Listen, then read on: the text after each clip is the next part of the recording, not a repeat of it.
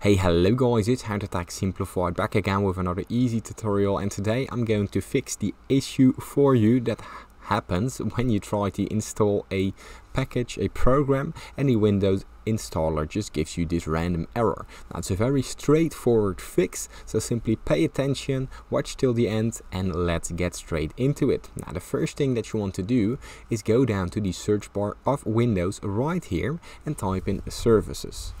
Now from out the services we simply open it up. It's a system program. Now from here we scroll all the way down till we find the Windows installer. Now this is in alphabetical order, so it's very easy to find. We are at the Windows installer right here.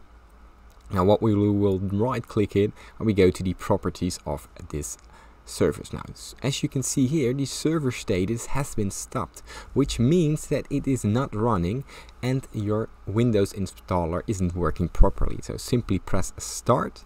Now it will start the Windows service, and from there it should be running. As you can see right here, you can press OK, and that should be it. Now if you still run into other issues regarding this tutorial or this error, simply update your current Windows by going down to the search bar and type in Windows Update Settings, as you can see right here, and make sure that Windows is running on the latest software, and restart it once you're done. Now if you still get any other questions, or if this tutorial has helped you, please leave a like and subscribe. It helps me out a lot, and thank you for watching.